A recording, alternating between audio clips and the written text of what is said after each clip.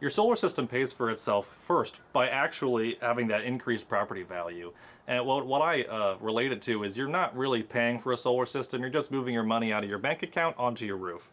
Because the second you put a solar system on your roof, it's increasing your property value at least by the cost of the solar system. In fact, solar systems in Hawaii increase the property value well more than the value of the solar system. And California is on our way there already.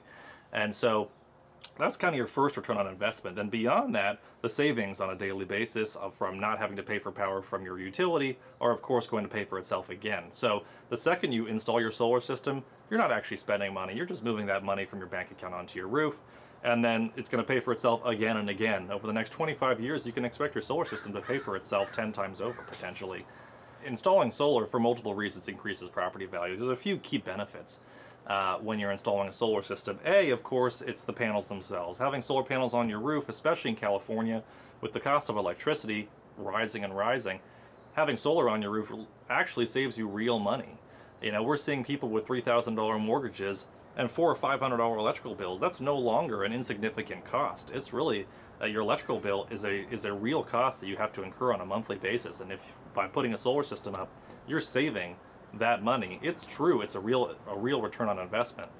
And beyond that, the increase in property value alone with your solar system is well beyond just the panels themselves. It's also the ability to buy and sell power from PG&E. So when you buy a solar system in California, PG&E gives you an agreement, which is a 20-year NEM, Net Energy Metering Agreement.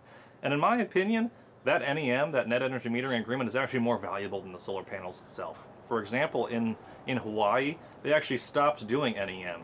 And the value of those houses that had them, because these houses had 20-year agreements with the utility to buy and sell power at market rate, that house was worth so much more because they had that agreement. In California, we're not far from that. PG&E's been trying to shut down NEM for a long time because it's not financially beneficial for them.